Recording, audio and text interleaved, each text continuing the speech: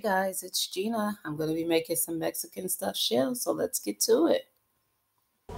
Alright guys, so I have already made my meat mixture and I just have some taco seasoning and enchilada sauce mixed in it.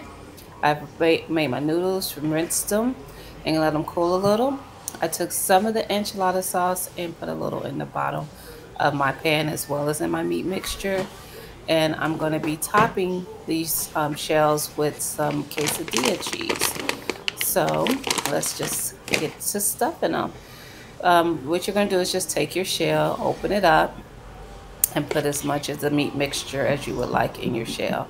I stuff mine pretty nicely, like pretty much as I can into the shell, and then you're just going to place it into the bottom of your pan. And go to the next one and do the same thing. Open up your shell and, excuse me, stuff as much of the meat mixture as you would like in it, whatever works for your family. And you're just going to continue to do that until you have all of your shell stuffed. So, like I said, I usually put quite a bit in mine, but you know, whatever works. So I'm just going to finish stuffing my shells and then I will be back, guys.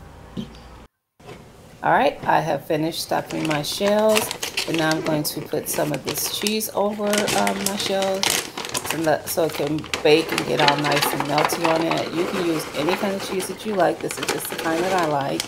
I've never made this particular recipe, but I use this cheese for other Mexican recipes that I do.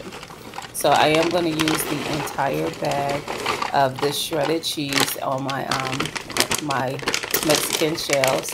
And this bag holds 2 cups of cheese, so about 2 cups of cheese is what you would use for this recipe.